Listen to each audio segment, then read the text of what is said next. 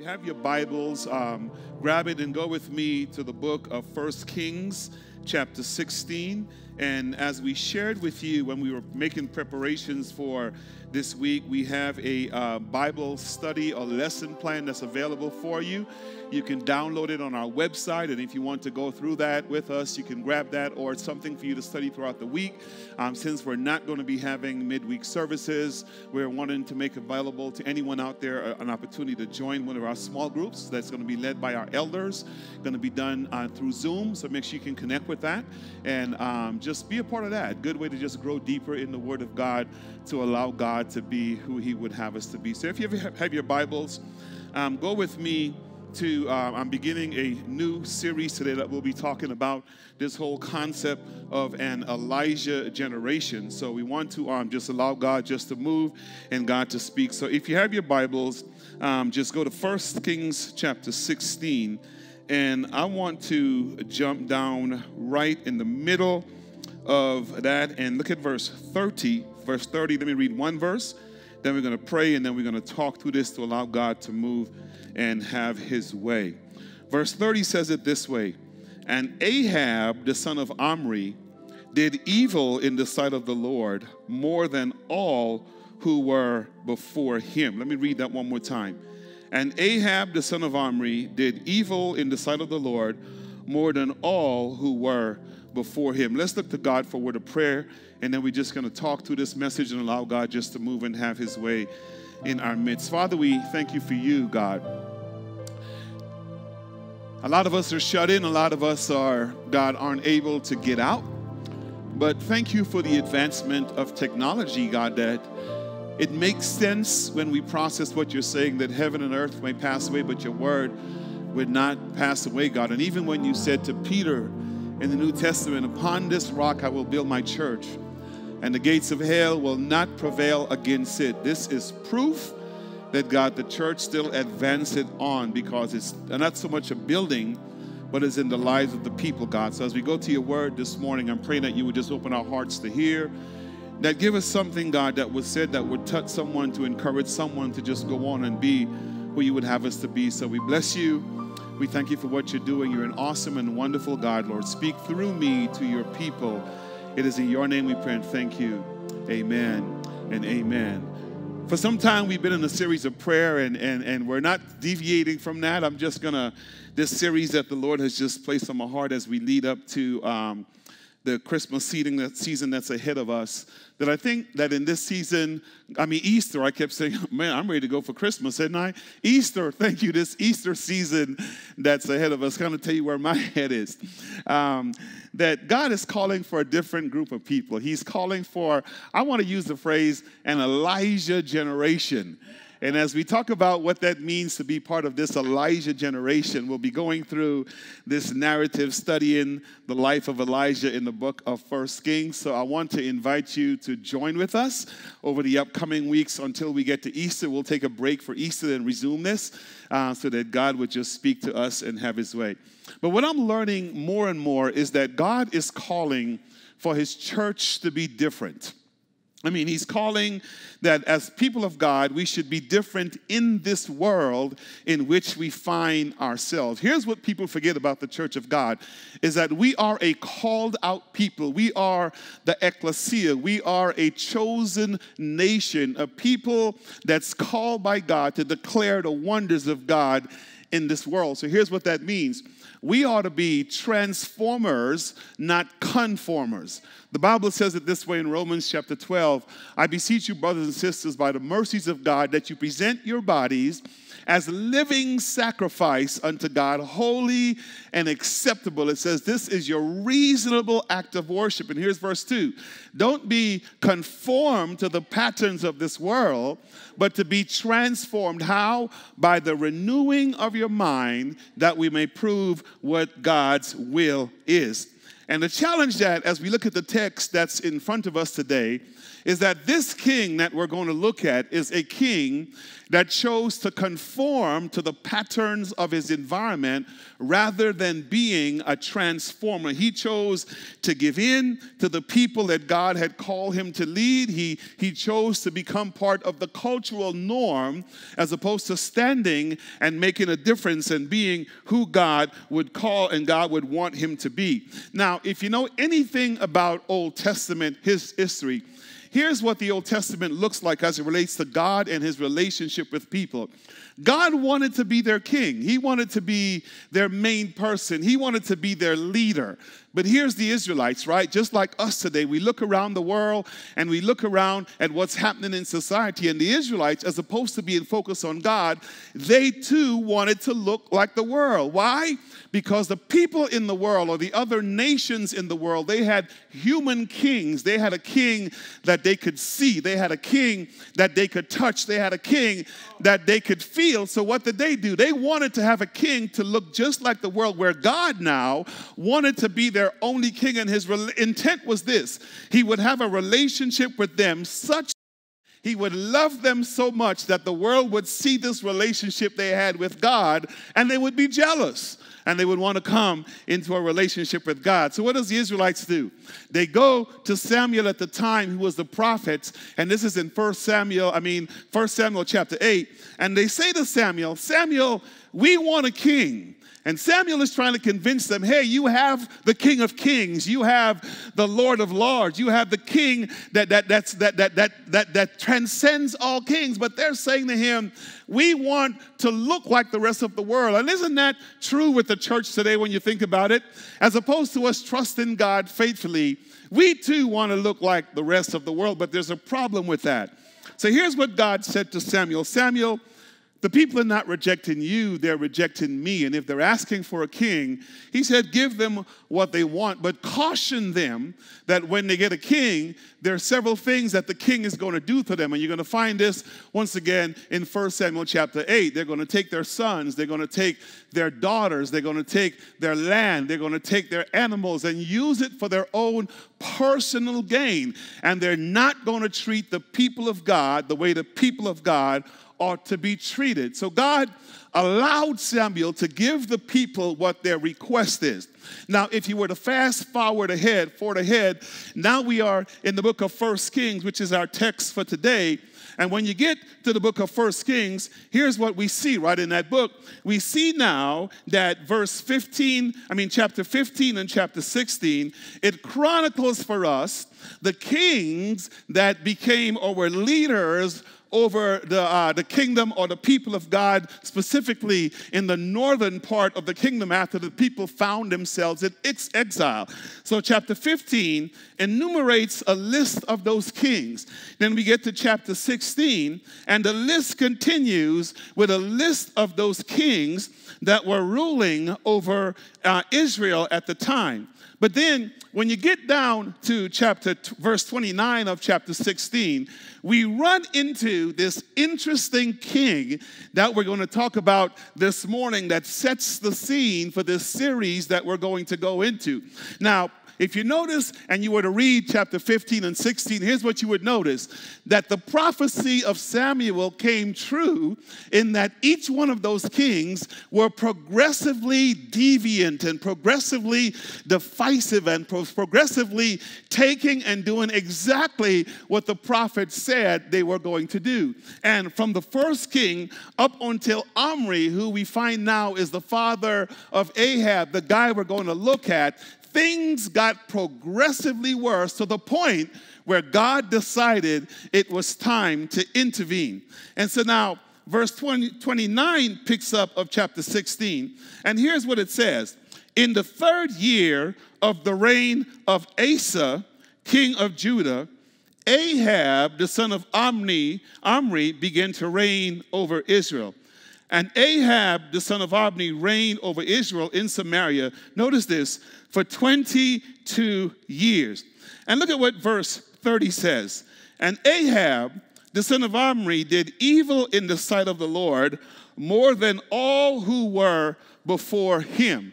Now, I just want to share two simple truths with you, because as we're going and we're online, we don't want to keep you long. We want to be sensitive to time. So the first thing I want you to lock up is I want you to understand who this Ahab is, right? And I refer to him as Israel's most wicked king at that particular point in time. So you might be asking, who is this Ahab and what has he done and what is it about him? Because the text pointedly says to us, he was the most wicked king that had ever been up until this time. Look at verse 31. And if it had been as if it has been a light thing for him to walk in the sins of Jeroboam, son of Nebat, right?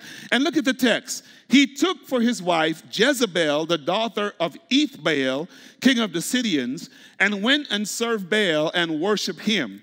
He erected an altar for Baal in the house of Baal, and he built in Samaria. Verse 33 says, and Ahab made an Asherah. Ahab did more. I mean, this is repeated twice, which tells you how bad this fellow was. He did more to provoke the Lord, the God of Israel, to anger than all of the kings of Israel who were before him. Look at verse 34, then we're going to talk about this. In his days, Hiel of Bethel built Jericho. He laid its foundations at the cost of Abraham, his firstborn, and set up its gates at the cost of his youngest son, Sechab, according to the word of the Lord, which he spoke by Joshua, the son of Nun. Now, here's what you need to know about this fellow by the name of Ahab, right? He did three things that really caught the attention of God. And the fourth we're going to look at is the influence that he had on the people that he was leading. Notice what the text opened up by saying. Number one, he married Jezebel. Now, I'm going to challenge y'all to hang around with us, because when we get to Jezebel, I'm going to talk about Jezebel because there's a spirit there that we've got to really understand. He married Jezebel, and the scripture is clear where it says, was the daughter of Ethbaal. Now, if you know anything about Israel history, here's what the scripture says. When they inhabited Canaan, they were not supposed to intermarry. They were supposed to maintain the purity of the land and the purity of the people that God had called them to be. This fella was so defiant that he went and got him a Phoenician wife. Now, here's what's interesting about Jezebel is that she was the daughter of Ethbaal, right? And it's almost like this guy was the father of all the gods and the father of pagan worship. And he goes out and he marries this woman. You got to get this, right? That now becomes responsible for having the prophets of God find themselves in hiding, having the people of God finding themselves running, having the people of God not being where God would have them to be. Listen, y'all, I'm trying to say this fella thought he was all that and that he didn't need God. He would go off and do these deviant things. Number one, he married Jezebel. Then we're going to talk about it. And look at the second thing that he did, right? Is that here's how I summarize it in verse 31. He was duly aligned in his theocracy. Let me tell you what that means. Look at verse 31. Let's read this, and then we're going to talk about this. Verse 31 says, and as if he had to keep it light, there was no light thing for him to walk in the sins of Jeroboam his father, he took his wife Jezebel, the daughter of Ethbaal of Syrian, and he went and served the Baals and worshiped him. Here is what I mean when I say the phrase, he was duly aligned in his theocracy. Remember with me, Ahab was king over Israel. Now, if you know anything about the Israelites were the children of God. So here's what that means. Part of him worshiped Yahweh. You get it? So, in other words, he worshiped God when it was convenient, but because he had to go home to Jezebel, oh, y'all gonna get this in a little while, he had to worship Baal. So it's almost as if he had a split personality where he had convinced himself into thinking, I can serve God and I can serve Baal. And here's the striking thing about Baal worship, right? The argument with the Phoenician world and the pagan world at the point in time where the Israelites worshiped God as the one true God, the people who worshiped Baal had fooled themselves into thinking that God, Jehovah Elohim, Yahweh, was no different than Baal. And so they were trying to put Baal side by side with God because they wanted the Israelites to see that their God, those who worship Baal, was no different than their God they worship. Oh, you want to get to the battle on Mount Carmel. Y'all gonna see where this is going in a little while. And so here's what Ahab did because of his marriage. Let me put a parenthetic. Be careful who you marry, y'all. Be careful, because they might allow you to do God. Come home. Be careful. Be careful. Be careful. Be careful. Be careful. Be careful. Come on, y'all. Come on. Listen, tap the person that's watching this with you and say, be careful who you marry. Amen. Be careful who you marry, all right? So he was duly aligned, and here's how this manifested itself, right? Look at the third thing. He was also, because he was duly aligned in this theocracy, that forced him now to be duly aligned in his worship. So here's what that means. You'll notice, we're going to see this in a little while, he had Obadiah and he had the prophets of God in his corner. But you're going to see in a little while, here's what the text says. He had built an altar to Baal. Let me back up. He built a temple for Baal in Samaria, and then in that temple, he built an altar for Baal. So here's what it looked like for this fella. You're going to see this in a little while. He would go here, and he would go to the temple in Jerusalem with the Israelites, and he would worship God. But then he would spend time in the temple of Baal that he built to worship Baal. Can we say confused? You see now why the text says he did more to provoke God to anger more than any of the other kings. Why are you saying that? When I read Exodus chapter 20 and Deuteronomy chapter 5, here's what it says. I, the Lord your God, and what kind of a God? A jealous God. You shall have no other God before me. You shall not make any image. You shall not bow down to them, nor shall you worship them. Come on, are you with me? Because here's the thing, and here's the mistake this guy was making. He was God's king over God's people, but at the same time, crazy enough to construct a temple. And I'm going to keep saying this because of who he was married to. A temple. And leave the place of worship for God and go in this place and worship Baal. Don't you think if you find yourself putting idols before God that will get God's attention? You wonder now why the text is going where it's going, and we're going to see this in a little while. And then look at the fourth thing he did. Because he was a leader, he was influential in his leadership. And let me just put a word of caution to those of us that are in leadership. We need to be careful how we lead God's people, because they're watching us and they're looking to see what we're doing, even in this season where we're dealing with all this coronavirus and all the stuff that's going on. If leaders, we don't obey the law of the land, here's what it's going to communicate to our people, that they too can be defiant to the laws of the land, right? We need to obey what God has done, but because this fellow was a leader, here's what's happening now. Look at the text. Let me read it, then I'm going to explain it. It says, verse 34, in his days, Hill of Bethel built Jericho, and he had laid the foundation at the cost of Abraham, his firstborn, and set up its gates at the cost of his youngest son Segub, according to the word of the Lord, which was spoke by Joshua, son of Nun. Right? You got to lock into this. So here's what this is saying. You will remember that when God allowed the Israelites to go into Jericho, you remember this. They marched around the walls of Jericho, and the walls came tumbling down. And here's the prophecy that Joshua issued. Joshua said, no one dare not rebuild this city or rebuild the walls of this city, or else it will cost them their firstborn. Now, look at Ahab's defiance, and look at the influence now he has over the people he's leading. People had become so defiant that they disregarded the word of Joshua over that city, and this fella, at the risk of losing his own children, goes and he rebuilds this city. Man, tell me tell me that will not provoke God to anger. Tell me that won't do something to influence and to get God upset. Come on, tell me that won't do that. We serve a God who we need to be careful, who we mess with, and what God is saying. So the question is this. All right, preacher, what does that have to do with this concept of Elijah generation?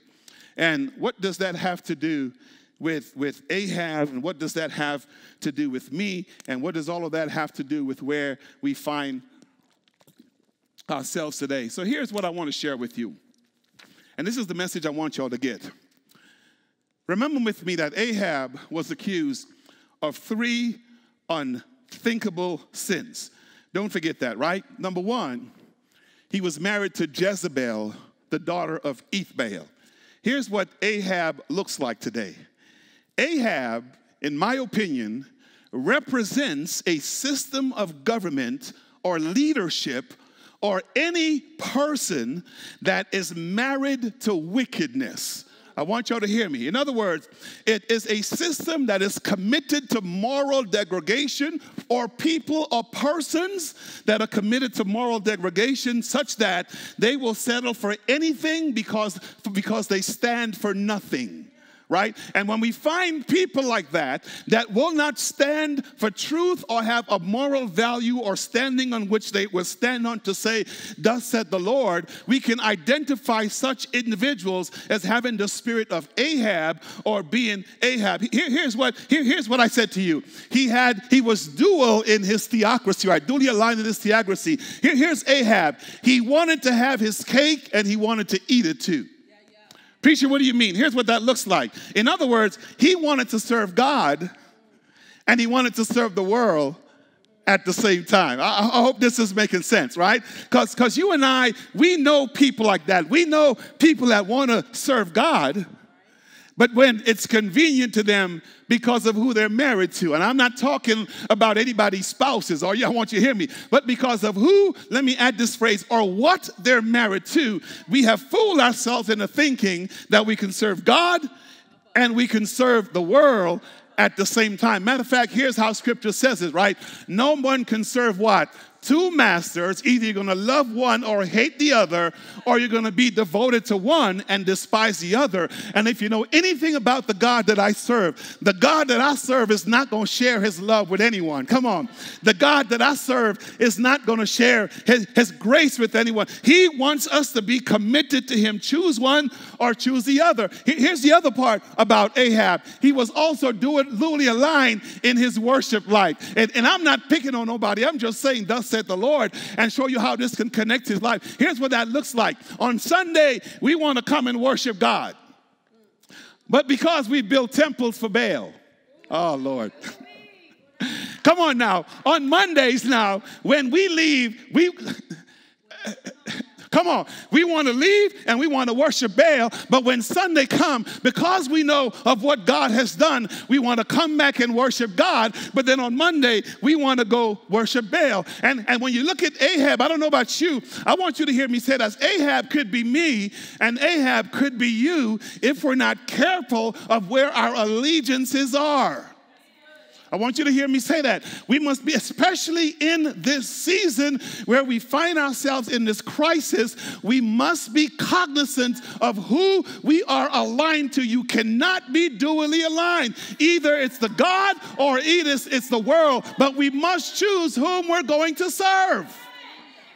I want you to hear me say, we must choose who we are going to serve. You cannot be dually aligned. You cannot be all that stuff. We must be sold out to God to allow God to move and have his way. But I love the text. I love the text because after we see how bad Ahab is, after we see how challenging this fellow was, and after we see what a challenge he was, God decided to take action.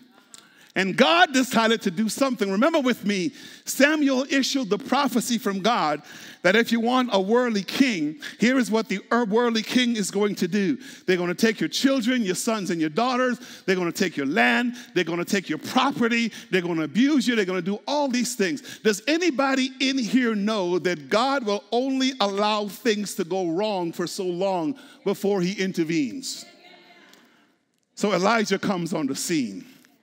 And Elijah's name means Yahweh is my God, or Yahweh is El, or Jehovah is my God. And I love this because as bad as things seemed for the Israelites in the day of Ahab, God did not forget them. God raised up an Elijah just for this occasion. And I'm getting excited because I can't help myself, because I want you all to know today that as bad as it looks, God has an Elijah generation that he's raising up, come on, to preserve the land. It doesn't matter what Ahab has done, and y'all excuse me if I get ahead of myself. It doesn't matter how bad Ahab has been. God has raised up an Elijah generation. So notice what chapter 17, the first few verses says. Now Elijah the Tishbite of Tishbe of Gilead said to Ahab, as the Lord God of Israel lives, before whom I stand, there shall neither be dew nor rain for these next years, except at my word. Come on, I need you to turn to your neighbor and just say, whoever you're sitting with or watching with, if it's yourself, say this to yourself. God is raising up an Elijah generation. Now let me say this, and I made some notes. So here's what an Elijah generation. Elijah generation represents a generation of people who are unafraid to say that the God I serve is the only true and living God. This is a generation of people who are unafraid to say to Ahab, meet me on Mount Carmel, the place where we worship God. This is a generation of people who will say that they're living in a time when God is raising them up to go to the individual with the word of the Lord, to call society to repentance and to a relationship with God. This Elijah generation is unafraid to stand before kings and governors. These will be individuals who are equipped with faith and without fear, and will stand among anyone and declare the truth that God is calling his people to return to him. And I just wonder if this morning God is not using the church as an Elijah generation in this storm to go to the Ahabs and to say, it's time to get to God. This Elijah generation is going to say, it's time for us to stop doing things the way we've been doing it traditionally and not know why we've been doing things, but to return to the truth of God's word. He is raising up an Elijah generation of people who are going to worship him in spirit and in truth, a people that will not be duly aligned to the world and to the church and to the world. These are people that will be in church worshiping God, but then they'll know how to take the church back to the world, because they'll realize in this season the church is not a building, it's a people. Come on, I want you to hear me. And whether you go to a building to a worship or your home to a worship, this Elijah generation will realize it doesn't matter where you are, God is always there.